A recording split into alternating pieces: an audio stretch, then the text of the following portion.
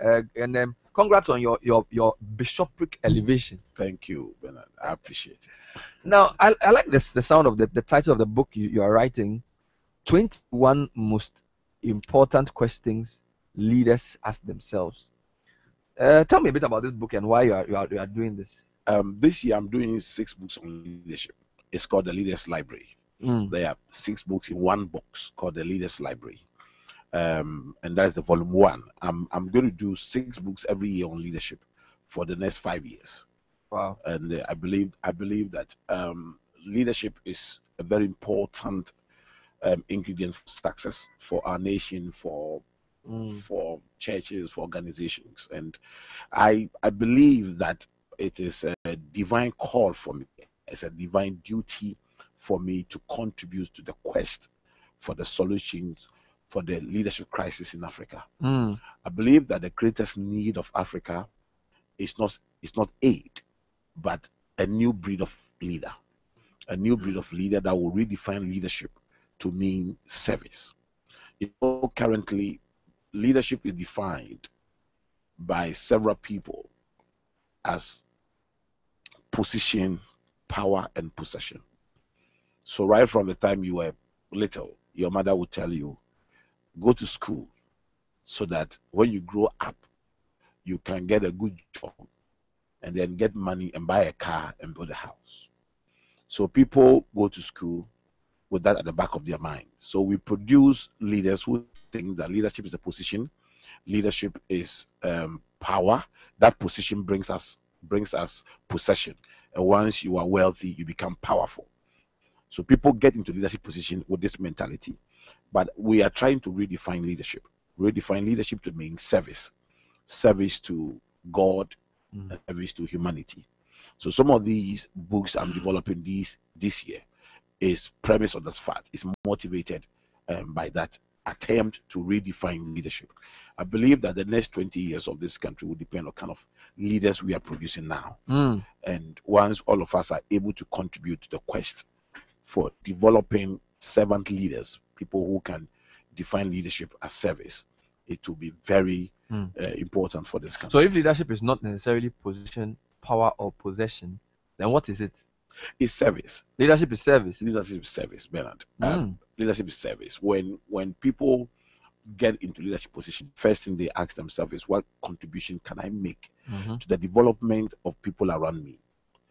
I believe that people, especially into governance, political leadership, well, immediately you get into leadership, what you are asking yourself is, what kind of contribution can I make to the development of people?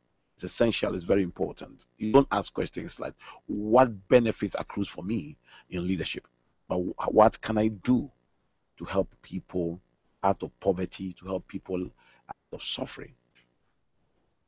It would appear that leadership has a lot of dimensions. To be writing 6 books every year for the next few years, I mean, for the next 5 years, that's about 30 books. About 30 on leadership alone. Yes, on leadership alone. Wow, I see. I think I now get the connection with the Graduate School of Governance and Leadership, which is another leg of what you do. Because when I start looking at the questions, the first question will answer my passion, why I'm into leadership. I believe that we were all created and designed for particular purposes in our lives. You were designed to do what you are doing. I was designed to do what I'm doing. If I attempt to do what you are doing, I may fail. If I attempt to do what I am doing, you may fail.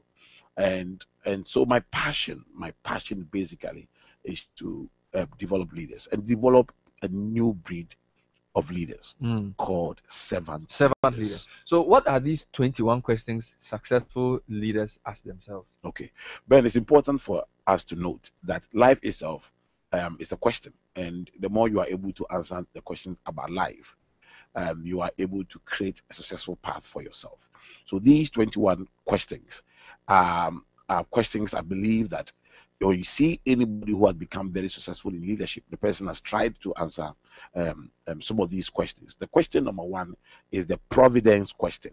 The providence question. Why did God create me? The providence question. Why did God create me? Bernard, there's very important things in our lives that really define who we are, that God did not allow us to choose, but he chose them for us. For instance, God did not allow you to choose who gave birth to you. I mean, you didn't choose your parents. God chose your parents for you. You didn't choose to become a Ghanaian. God chose that for you. You didn't choose the tribe you come from. God chose that for you. You did not choose your talent. God chose them for you. So that which defines you, who you are, were all chosen for you by God. And this should tell you that God has a major role to play in your life. If the greatest discovery that you can ever make in life is to discover why God created you. That is the greatest discovery, because that defines your assignment on earth. You were not born by chance. You were not created by chance, but God had an intention for you, and God is very intentional in the things He does. You amaze you to even note that your height, your size, your physique, and everything is determined by God for a particular purpose. So the first question you ask yourself is, why did God create me? And when you begin to recognize the God factor in your life, you begin to focus, your focus changes. The greatest men, the people who have achieved great feats in life that we admire, were people who answered this question. And the things they didn't do them because they wanted just to do them. They did them because they felt that this is a divine call. I believe that you, Bernard, if you look at what you do today, addressing the city and the nation every morning, if you look at it as a divine call, something that one day you will stand before God and give accounts of, something that you believe that God is just, this is just grace, that it is just God who has chosen you to be here. Your passion, your commitment to doing it will be different. And that is what the providence question answers. But it draws you closer to God. It makes you humble. It makes you focus more on grace than on greatness, where you feel very humbled that where I am and what I do now is more of grace than greatness. So that's the providence question. That's the providence question. I always tell my church that the privilege I have in pastoring them, to me, I feel that they are even better pastors than who I am.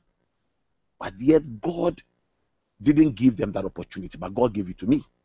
And therefore, at the back of my mind, I know that I should not waste this opportunity, because better people out there who could have done it.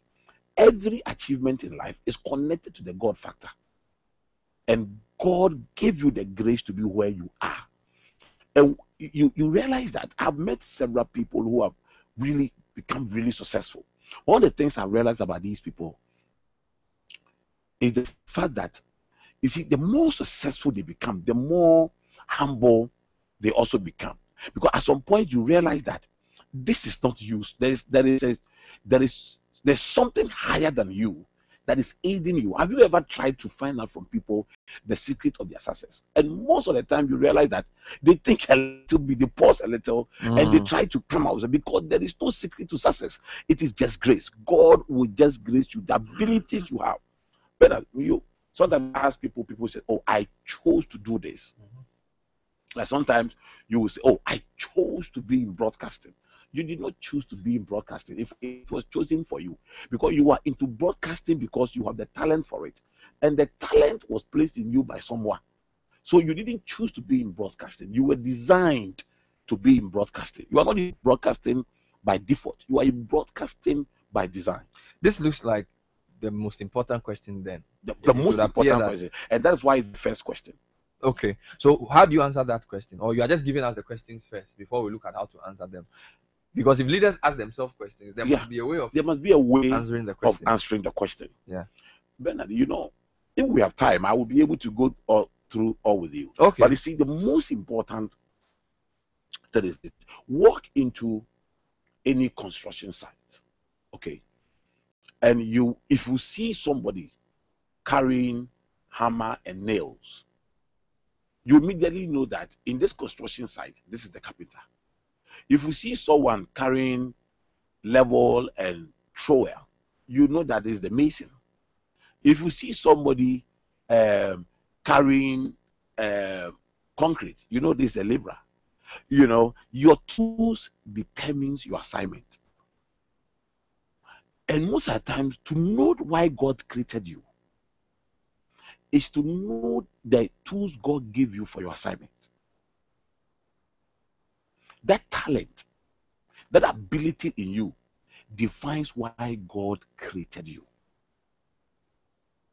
I do what I do because I have certain talents. My capacity to research and my ability to communicate that information is the reason why I have a university, is the reason why I'm a public speaker, is the reason why I'm a teacher.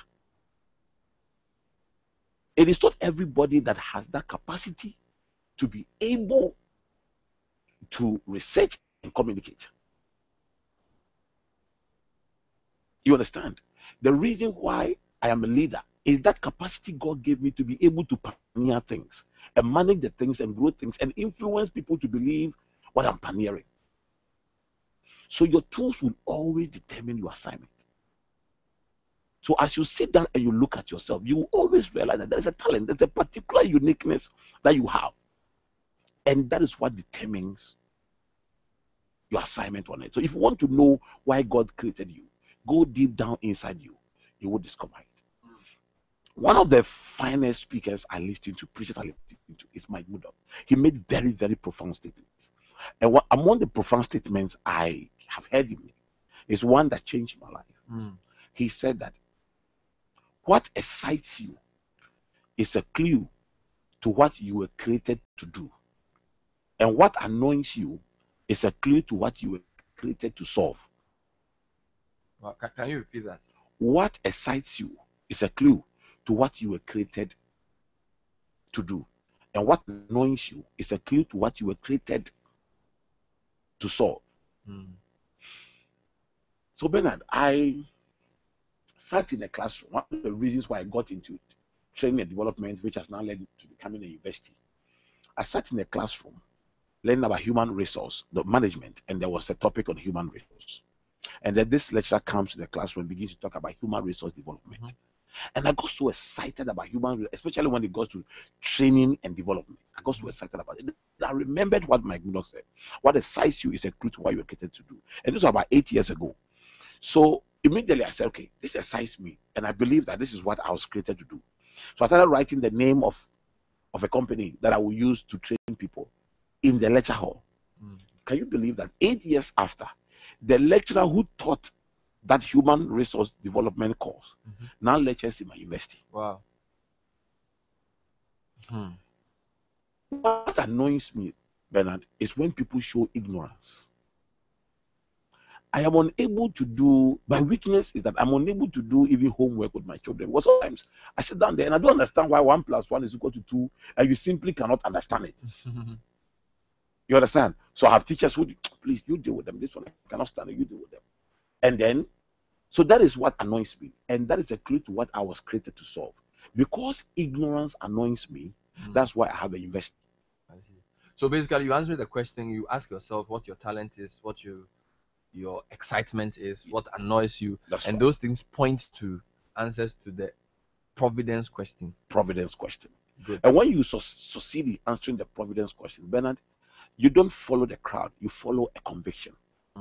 You don't do things because everybody else is doing it. You do things because you believe that this is what I was created to do, and this is what I was designed to do. You don't follow the first, you follow your faith. You follow your faith. AFATE. You follow it because you believe that this is what I was created to do. You do not follow the path already cut, but you follow your passion. Your passion might not necessarily lead you through the path already cut. It might take you through the bush, through the forest. But what you do is that because you believe that this is what you were created to do, you pursue it.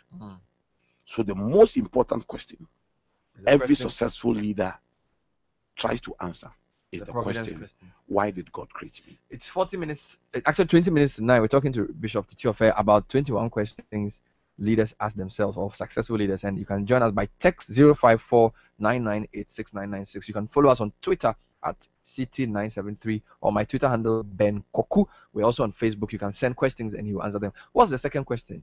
The second question is the purpose question. The purpose question. Where am I going?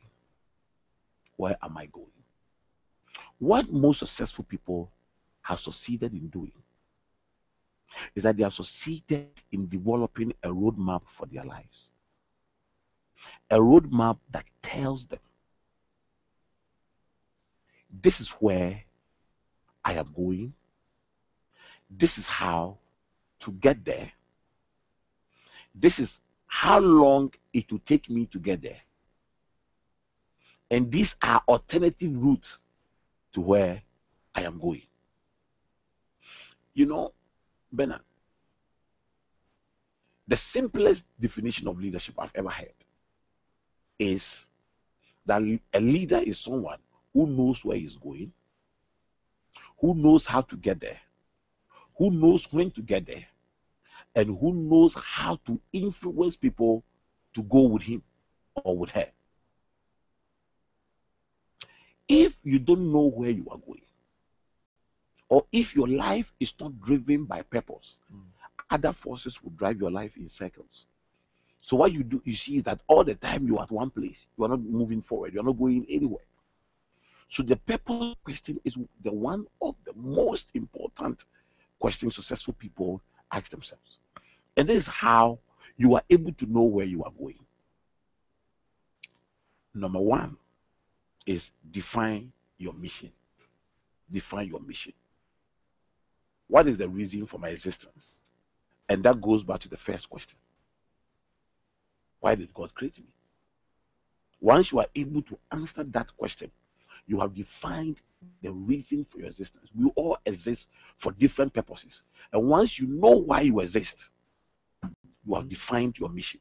Number two, you should be able to develop a vision.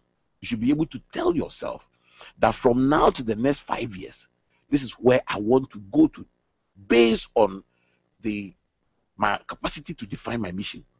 I will now develop a vision for myself. When we started training and development, I defined my mission. I believe that God created me to build the capacity of people. So I defined my mission. But then I set a vision. I developed a vision. I said to my staff, if we are able to stay in this for 7 years, we'll become a university. So we work towards becoming a university. Even though at the time I was saying this, I had just borrowed 500 Ghana cedis from a lady who had been retrenched from the bank and has some money on her, and she has bought treasury bills. So I went to her and I said, if you borrow me 500 Ghana cedis, I will give you an interest of 120% per annum. That's 10% every month. She looked at what I had, she believed in it, and gave me that 500 Ghana cedis. It's about 8 years ago. But I had a vision. Bernard, I didn't have an office. I didn't even have a telephone. Wow. I started all this training thing from a dining hall table I had in my hall. And I was living in somebody's boys' quarters, uncompleted boys' quarters. Even then. And one member of my church who traveled out and came back had bought new set of furniture. So he brought me his dining hall desk. So out of that 500 Ghana cedis I borrowed, I bought a Pentium 2 desktop computer, which was 250 Ghana cedis. And then, which was 150 Ghana cedis. Then I bought my first half-page, black and white half-page advert in the Daily Graphic. Then, that was 250 Ghana cedis. I was left with 100 Ghana cedis. Then I got stationery, that 100 Ghana cedis, and I did my first conference with it. Today, we are a university, and that was because I developed a vision that by the 7th year, we'll become a university. Bernard, on the 7th year, we became a university, we became the Graduate School of Governance and Leadership. So define your mission, develop a vision, and the question, purpose. The purpose. And then the third thing is that set your objectives. Set your objectives right. I said in 7 years' time, we'll become a university. Like now, we have a 5-year plan for our university. that in 5 years' time, we should become one of the major names in the West African sub-region, providing not only academic programs, but also short-term executive development programs for middle to senior level management. And we have a 5-year plan. But you see, within this 5-year plan, within these 5 years, we have seconds, we have minutes, we have hours, and then we have days, then we have weeks. So what we have done is that when you set your objectives, you are able to take advantage of the minutes and all those things within that 5 years. And that is what setting objectives that time-bound results. And then the fourth question you should answer under the purpose question is devising a strategy. Bernard, I believe that success is more of a strategy than effort. I don't know whether this is where I made the statement, but you remember when Chelsea played Barcelona? Okay. You know, Barcelona, the Champions League, Barcelona played about 72% of the game. Possession. Chelsea played 28% of it. By the end of the day, it was Chelsea that won and went on to become European champions. Why? That game, Barcelona played more with effort, whilst Chelsea played with strategy. You understand? Chelsea defended because Barcelona has very skillful players. He didn't use the ball through the midfield because the midfield, Barcelona controls the midfield. They have to kick the ball over. So Chelsea's strategy won over Barcelona's effort. And in fact, I tell people that the Western world is based more on strategy, and we try to achieve things based on effort. That's why we warm our food on cold pot. The Western world warms their food with microwave. So microwave is a strategy, cold pot is an effort. Interesting point. You understand? That's why we wash our things with our hands, and the Western world wash their things with.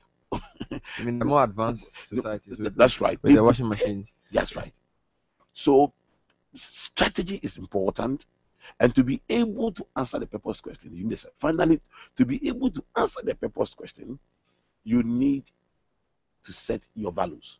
So 5 things that can make you purpose driven: define your mission, develop a vision, set your objectives, devise strategies, and establish your. How important are values and the purpose?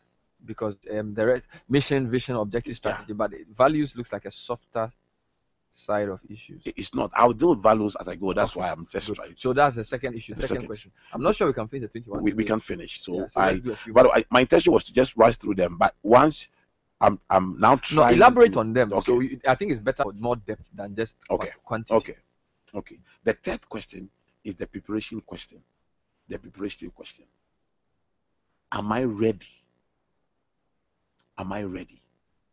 Anything you try to get yourself involved in, the major question you should ask yourself is that, am I ready for this? Am I ready for this? We are, I think this weekend there's going to be the African Cup of Nations. There are countries that are camping their players, spending a lot of money. What are they doing? They are getting ready for this assignment. And in fact, you will notice that the country that will win will be the country that is very well prepared. Not countries that just will gather players in 3 days before the time and then they go to play. You can't become successful with less preparation. In fact, most successful people prepare a lot before they get into anything they get themselves involved in. The preparation question allows you to determine your roadworthiness. You will never be allowed to put a car on the road without the roadworthiness of that car being determined. My sister told me a very funny story. She had a new car, and I think after a year the roadworthy certificate expired, and she hadn't gone to renew it, and she drove the car and was arrested by the police. But just before the police arrested her, there was an old trotro without tail lights, without reflectors at the back. Mm-hmm. And then just before her car was stopped, a police officer had stopped that trotro and allowed the trotro, after talking to the driver, and allowed the trotro to go. So when the police officer arrested my sister and said, "You don't have a roadworthy certificate," my sister said, "You can't arrest me without arresting that car going. Mm-hmm. What is assurance that this car has a roadworthy certificate?" But the fact of the matter is that even in driving on our roads, you need to have roadworthy to be able to be there. Life is like a journey. Whatever you are doing is like a journey. Without roadworthiness, you are not ready, because as you get yourself involved in things, that is where that's where you face challenges, and you need to be ready. Throughout the scriptures, God never uses anybody that is not ready for the assignment, that's not well prepared for his assignment. The question number 4 is the people's question. The people question. And that's what kind of people do I need in my life, in my assignment? This is where you have to define relationships, and you have to redefine relationships. Bernard, Jesus was born in a small town by a carpenter and an unemployed woman. And after 2,500 years, he has the most powerful religious organization that's ever lived, that's ever existed. Why did he achieve this great feat? He knew the people he wanted. He selected 12 ordinary, unschooled men. He was able to assemble the right balance of skills he needed for his assignment. And that was why, after he's left and gone, these 12 men were able to put their lives down for this vision. They were ready to die for this vision. Can you imagine Peter being crucified? And he was not only begging them not to crucify him, but was begging them not to crucify him like the way they crucified Jesus. And that he didn't deserve to die like the way Jesus died. So they had to crucify him upside down. A leader's ability to build a team and envision and transvision his vision to them is essential for the success of that assignment. And that's what Jesus did. Jesus was able to transvision. He was able to carry his vision and pass it on to these 12 unschooled ordinary men who also carried it on to the next level. Jesus only spent 3 years on his assignment, but his assignment has survived. His vision has survived for over 2,000 years. Why? Because he was able to answer the people question. What kind of people do I need? What kind of relationship do I need to build? What kind of teams do I need to build for my assignment? The question number 5 that successful leaders ask themselves is the probity question. The probity question. What values should govern my behavior? What values should govern my behavior? You know, Bernard, the worst thing that can ever happen to any leader is to get to that point where no rule governs your behavior. It's a dangerous place to be. You see, especially you become the head of your organization, you are the head of your home, you are the head of everything, and then you make the rules and nobody make any rule to regulate your behavior. It is dangerous. And that's why even a country like Ghana, we have rules that even govern the behavior of the president. Even though he's the president, but there are rules, there are constitution. There's a constitution that tells the president how to behave. If your public life as leader is different from your private life, if your private life is different from your public appearance, you will be in trouble. The two must be same? The two must be the same. Clinton tried it, even though he was the president of the most powerful nation on earth, yet Clinton was reduced to a piece of bread because his private life was different from his public appearance. You know, it's in the Bible. The Bible says that a whorish woman can reduce you to a piece of bread. And that's what happened to Clinton. We're talking about the 21 questions successful leaders must ask themselves with Bishop Titi Offei. He says life is a question. There's the providence question, there's the purpose question, there is the preparation question, there's a people question, and there's a probity question. I have quite a number of comments I want to throw to you. Maybe let me let you go through the first 7, then I'll put a few questions to you. So what's the 6th and what's the 7th? The 6th question is the passion question. Passion. The passion question. The passion question. What keeps me going in the face of challenges? What keeps me going in the face of challenges? You see, Bernard, what you are not passionate about, you are not committed to. It's important that you discover what you are passionate about and allow your passion to drive you. Don't do things because others are doing them. Do things because you are emotionally attached to those things you do. I never speak on any subject I'm not passionate about. Sometimes people will invite you because they hear you speak. And they say, oh, Reverend, can you come to our church and address us on this topic? What I'm not passionate about, I will not accept to speak about it. I am passionate about helping people to discover their purpose, helping people to know Christ, helping people to create wealth, and helping people to impact their generation. Any topic that falls within these 4 things I'm passionate about, Bernard, I speak about it. I never pursue anything, no matter how attractive it is, if that thing is not my passion. You know, my passion is about sharing information. There are people who come to me and offer different business opportunities for me. I say, you know, if I put my money into this, I will not even dream about it. I won't even think about it. I put my money where my passion is. So it's important because it is when you are pursuing your passion and you are confronted with challenges, that's when you don't give up. Because that is your passion. You are pursuing your passion. The 7th question is the period question. The period question. And the period question is this: what says the time? What says the time? What says the time? You know, Bernard, the Bible says that there's time for everything and the season for every activity under heaven.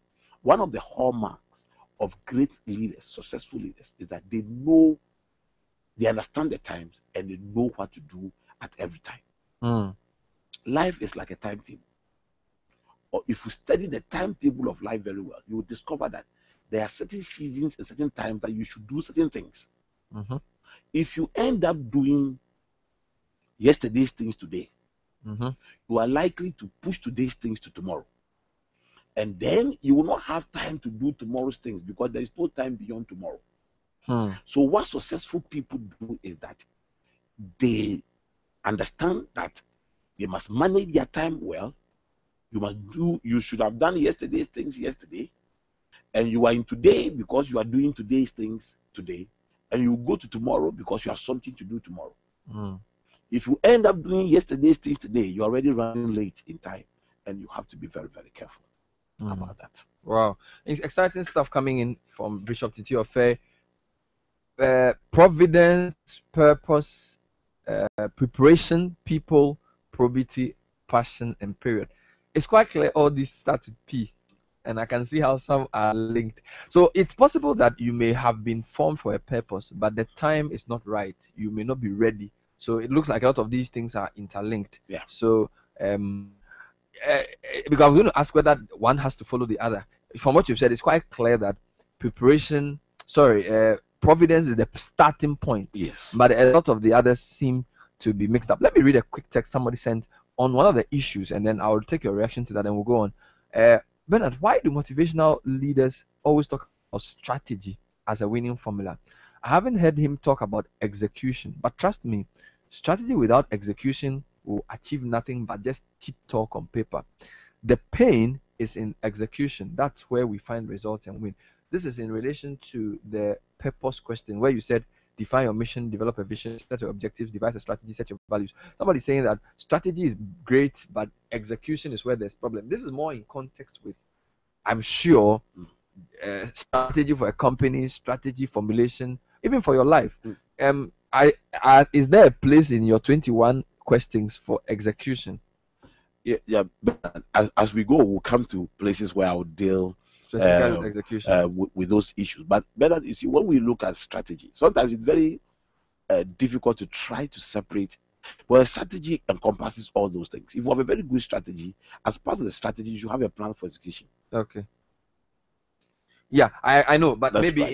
in within a marketing context, they tend to separate strategy from execution. Let's go on. So you have the period, which is the time. What time it is? Do you know what time it is? That's right. Because Bernard, life is divided into three segments. From the day you were born up to when you are 25 years old, is a time that you should be discovering your skills and developing them.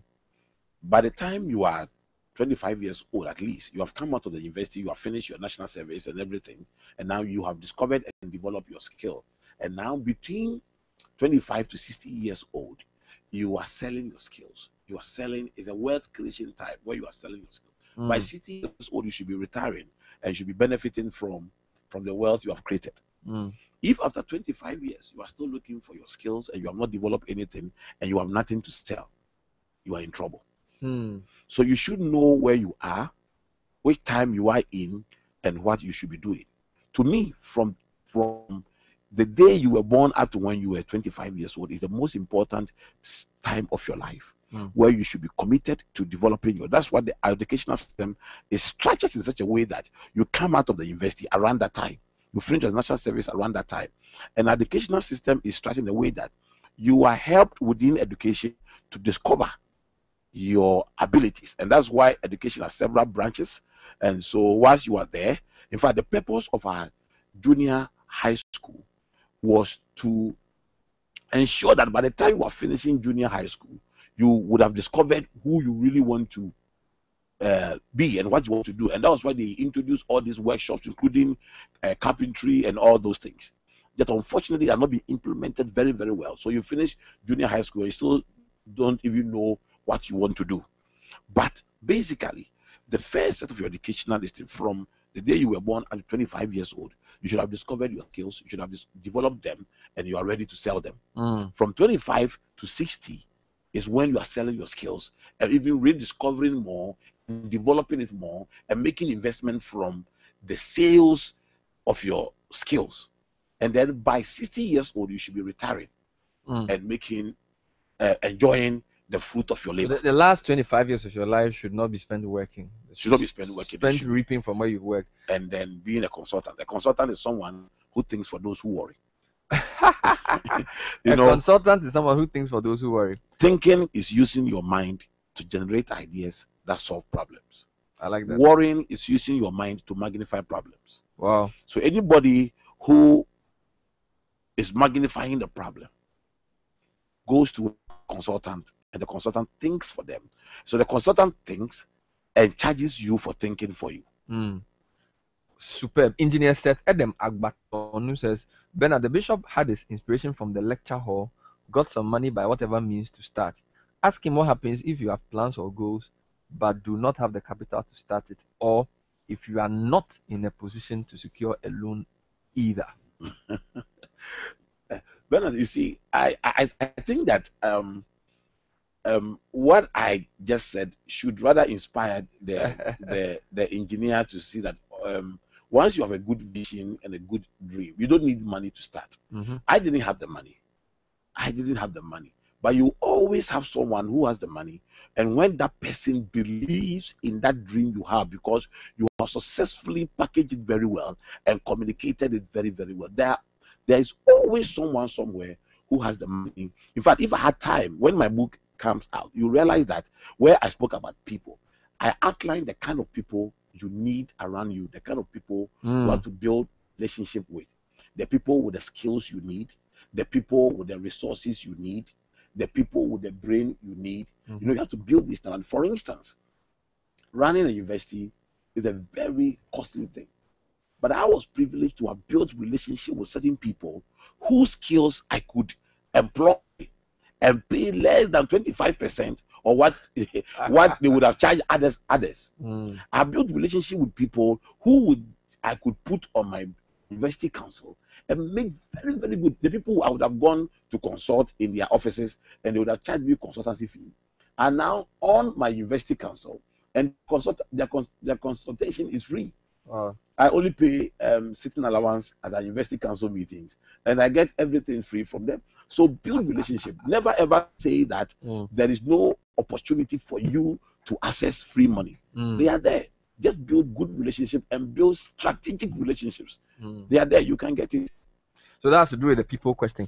Give me a few more of the questions. You've given me providence, purpose, preparation, people, probity, which is values, passion, which is obvious, and then the period. Yeah. Let's talk about a few more. The eighth one. The eighth one is the prediction question.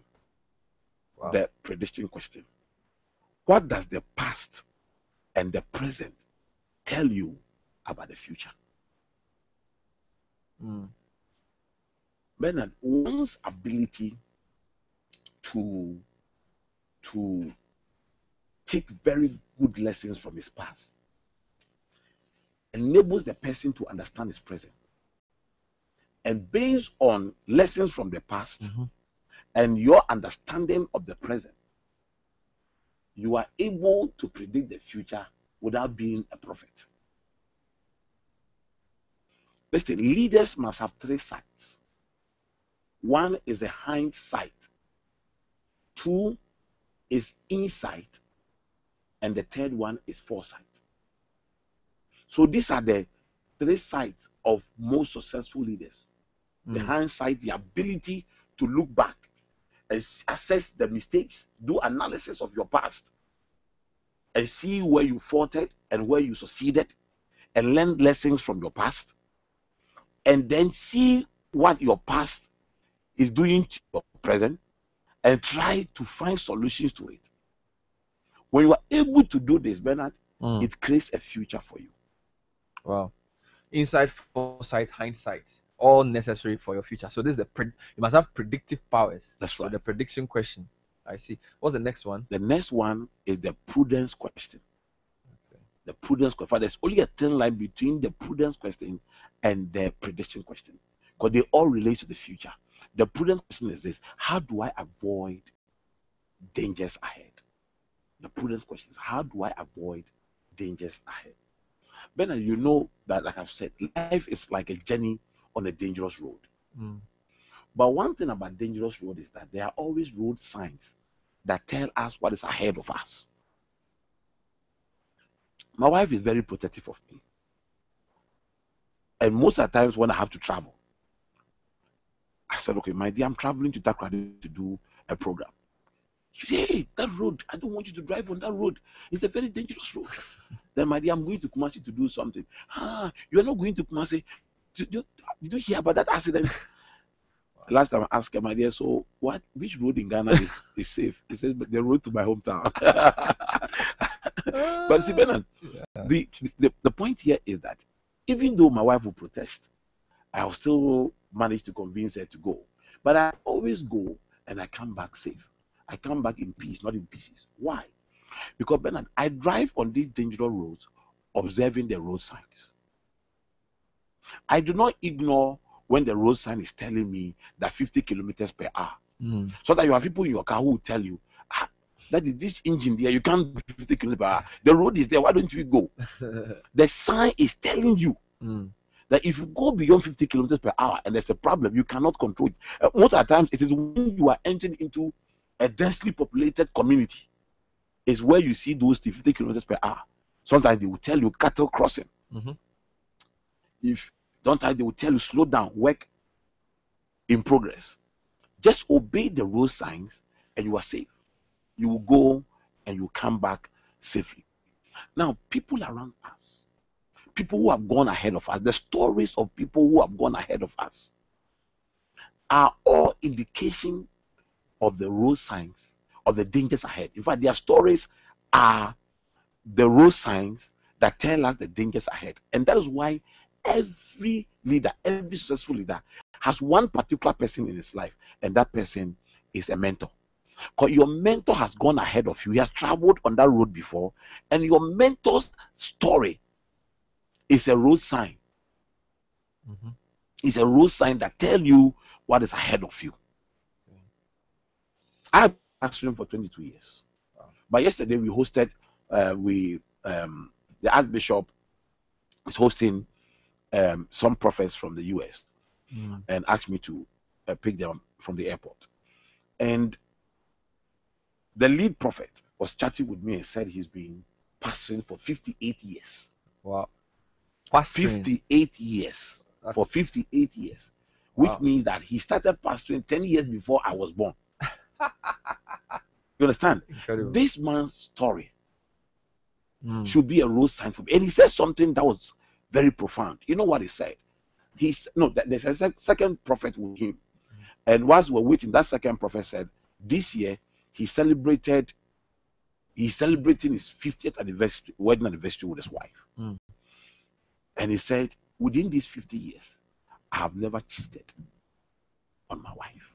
50 years. It carried a message that success, every success has something behind it. Bernard. So these men, within the short time I spent with them at the airport and what they said, they gave me an information that should carry me on the next 10 years. Their story has become a road sign for me to observe. Wow. Interesting stuff in there. Wow, time is running. Let's pick a few more before I read more questions. Okay. The prudence question, and let's give me about 3 more before we close. The 10th question, Bernard, is the precision question. Okay. The precision question. What should be my focal point? What should be my focal point? I love watching animals. In fact, one of the books about the 6 leadership book I'm doing is titled The Zoology of Leadership. Wow. The 7 animals who teach us how to lead. And the lion is one of those animals I'm going to focus on. The amazing thing about a lion is that when the lion is hunting, the lion's hunting skills, let's say a number of animals, let's take the deer for instance, a number of them, and the lion decides to hunt one down. Bernard, all the things you notice about the lion is that when the lion chooses one of the deers to go after, it doesn't matter those that are close to the lion will always spot the weakest one amongst them, the easiest one to catch, and the lion can run through a number of them just to get that one, and it will not be distracted by all the attractions of the other ones around. And the lion will focus on that thing, and that's why the lion is one of the most successful hunters. Your ability to stay focused without allowing other things to distract you is key, very, very, very key to your success. Your capacity, Bernard, your capacity to have a target, stay focused, and avoid distraction is essential for your success in leadership. So the precision question deals with the issue of focus. A man whose focus is easily broken never gets to his own destination. It's the man who stays focused. One time I have said this here before, so I think last year or so, our last but one boy had when my wife was carrying him, it was very difficult for my wife. So most of the times she spent the time at home. One time I came from town and my wife said to me, "And honey, I think today I'm fine. I've been home for long and I want you to drive me around." So I put my wife in the car. We started driving around. We were all right, Bernard. We were all right until we got to a T-junction. And now we had to decide where to go. Fortunately for us, the traffic light was on red. So we had some few minutes, some few seconds to make a decision. So over there, I said, "So my dear, where do you want us to go?" And she was like, "Where do you want us to go to?" I said, "You said you go out." She said, "You are taking me out." You understand? What we were doing at the time was that we were only joy riding. We didn't have a mission. We had no focus. We were not precise as to where we were going. And that was why we could not even predict the T junctions and made a decision before getting there. When you notice in your life that consistently you get to the T junction before you start making a decision, is what is simple. Is because you are not precise enough. You don't have enough focus. Behave like the lion. Stay focused. Be precise. Know what you are looking for and go for it. Never be distracted by other opportunities there. Just focus on that one and go. Wow. So it means you shouldn't don't let a decision be made at the moment of the trial. Decide ahead of time what you want to do, and then when you get there, you already know that if I get to the T-junction, I'm making a left. That's an interesting. And that's what precise people do, and that's what people with focus they do, and that's why leaders who succeed are people who are very precise, very intentional, very calculative, and they are very focused. The 11th question is the promotion question. The promotion question. How far? How do I go further? How do I go further? That anytime you see a stagnation in your life, you should be thinking something has gone wrong. Anytime you realize that you have no progress plan, that when I get to 2, I should have a plan to move to 3.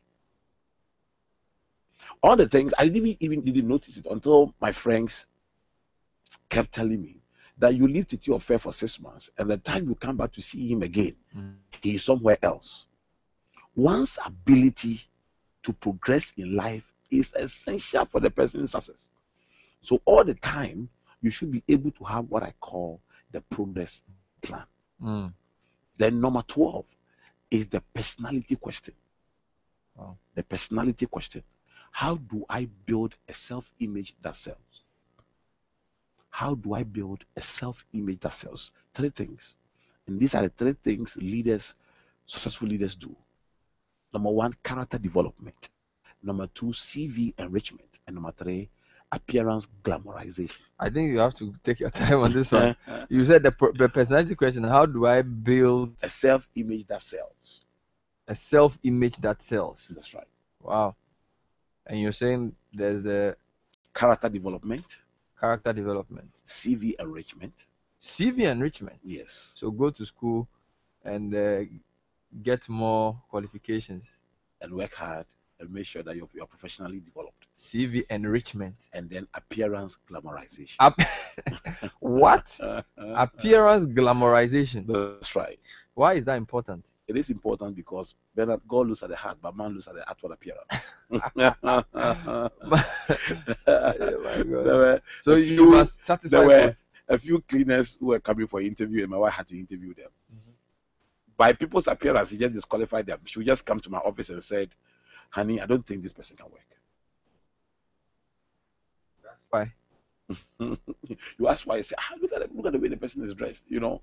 So there are people like that. I mean, man looks at the outward appearance, God looks at the heart. That's why you are nicely dressed here, Bernard. Look at your suit and your tie, you know, because you understand what appearance glamorization is. Interesting. Bernard, CV is CV is a summary of the value you have added to yourself. When I take your CV, it tells me how much you are worth. The value. You see, God, the amazing thing about God is that God did not give us already made things. God gave us everything in their raw state. God didn't create already canned sardines or already canned mango juice or mango trees or already made chocolates, cocoa trees. But everything God created were in their raw state. The poverty of Africa is because what God gave us raw, we either eat it raw or sell it raw. And that also comes to your personal life. You were born raw. You didn't even come with clothes. You came naked. Yeah. You know, how much you are worth today, Bernard, is determined by the value you have added to yourself. And this value is summarized in your CV. So what people are ready to pay for your services is determined by your CV. But people don't only look at the CV. Sometimes they also want to see the personality behind the CV, which is very important. And that's why when you are presenting your CV, you are asked that you should have references. People who can attest to your character, who can attest to your loyalty, who can attest to your attitude, which is essential. And that's why character development is important, because people will look at the personality behind the CV. CV is important because it tells whoever is dealing with you the value you have added to yourself. One day I was speaking about this, building a self-image that sells in the church. And I asked my church a very profound question. I said that if there's a job opportunity that is paying $10,000 a month, you have a CV, I will be so confident and take there and say, I am worth $10,000 a month. That's a good question. Here are some questions and comments. On Twitter, Atupi says, be focused, behave like the lion, never get distracted by the wayside attraction. Decide before you get to the T junction. And hashtag Titi Offei. Frank Doyi says, as usual, a perfectly balanced breakfast, giving equal attention to all the important issues. God bless you, Bernard, and the team. Elinio tweeting at Man Yavu says, thank you for bringing Reverend Titi Offei. It's really inspiring us this morning. Israel also tweeting as Judge Israel says, you guys are really the best. If it must be radio, then it must be Citi FM. Carl tweeting at Carl says, I have been so ungrateful to Bishop Titi Offei. Bishop, thank you for changing my life. 4 years after I met you, you've been an inspiration. Martin wants to know if I can start listing the questions for him somewhere. Okay, I've tweeted some of the questions. I'll tweet a few more.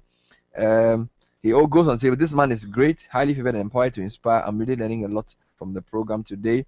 Francis Fiacuna says, God bless you, Bishop. I am in love with your discussion. And then another one coming in from Sammy Mankesi. Bernard, can you introduce a segment on the CBS once a week where you bring people like Bishop Titi Offei, Jay Tumi, Albert Okran, and Atu Sapon and Co. Louis from Kaswa says, Bernard, please ask him whether there are any secrets behind success. Oh, Louis, that's the whole point of the discussion today.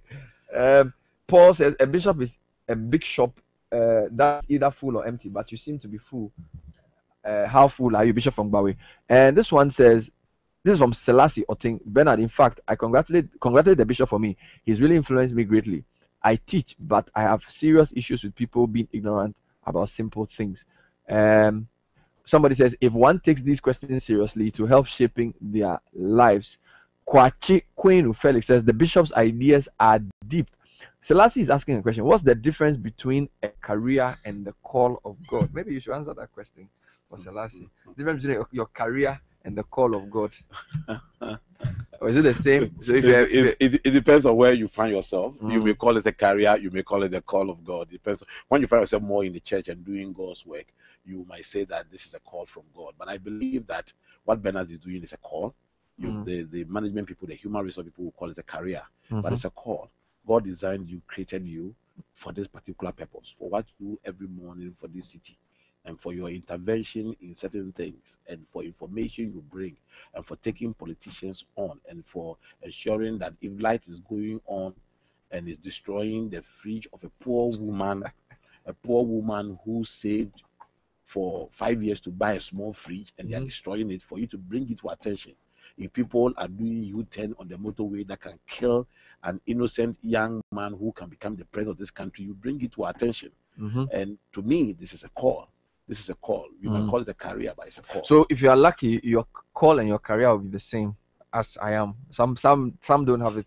That's a few more comments. Yeah. Bishop Titi Offei is a prolific speaker, always dwells on the realities of life. Anytime I am on vacation, I church with his church. Another one says, Bernard, this man is one I listen to every Sunday morning before anything else. I love his messages. Mind you, Bishop Titi Offei's sermons are on Citi FM on Sunday morning at exactly 6:30. Shipford Chapel. Just your final thoughts before you depart. A lot of people seem to have been inspired by this. You're releasing this book in how many weeks?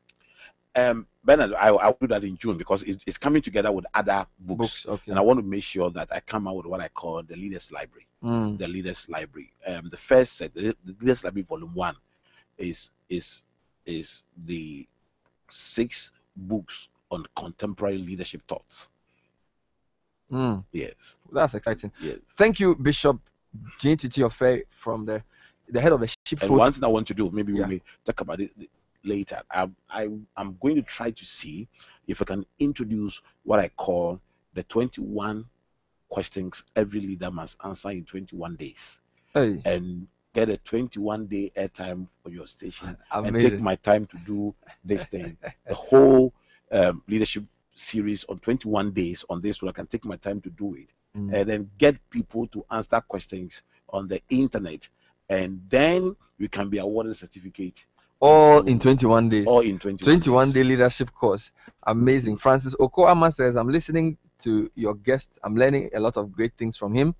Let me just run through the first 13 he gave us, I believe, or 12 actually. The providence question, which is the question of life itself. What basically, that's the number 1 question. The purpose question is, where am I going? The preparation question is, am I ready for this? The people question is, who do I need? The probity question, what value should govern my behavior? The passion question, what keeps me going in the face of challenges? The period question, you know what time it is? I'm sure Sarkodie will say he does. The prediction question is the 8th one. That is really a question of, what do the past and present tell you about the future? Yes, must have insight and foresight. Then there's the prudence question, how do I avoid dangers ahead? The precision question, what should be my focal point? He gives the example of the lion. The promotion question is, how do I go further? What is my progress plan? And then the personality question, how do I build a self-image that sells? I'm sure we'll bring him in to do the 13th to the 21st later on. Thank you very much for passing through the studio. Thank you, Bernard. Thank you for having me.